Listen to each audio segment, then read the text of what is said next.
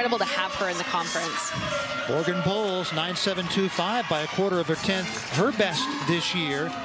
And now here is Skylar Killough Wilhelm, who had a 9.85 on vault and a 9.975 on bars. She really excels here. She'll do a front to back triple series. Pardon me, 9.875 on bars. Front aerial a little bit labored coming up out of the front aerial, but does a beautiful job continuing the connection, which she doesn't need. You just have to connect two skills, so she'll just get a slight deduction for the hesitation between that connection. She's got to come through to save the rotation. Anchoring teams here for Washington. Do a front toss here. Nicely done.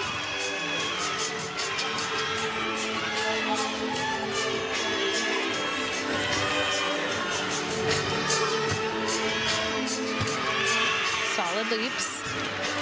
And then her dismount, a lot of college gymnasts do the side aerial to back full. She takes it a step further and does the side aerial to 1.5. It's really hard to get the repulsion you need off the end of the beam to do the 1.5. And she finds the landing. What a routine. Indeed. Now her career high 9.925. She tied that on Saturday in Fort Worth. You mentioned the lack of a connection there. Yep. How much of a deduction is that? So it could be a slight, maybe a 0.5 deduction, because she kept moving between the series and didn't need it for her difficulty because she has combinations like that and other skills in the routine.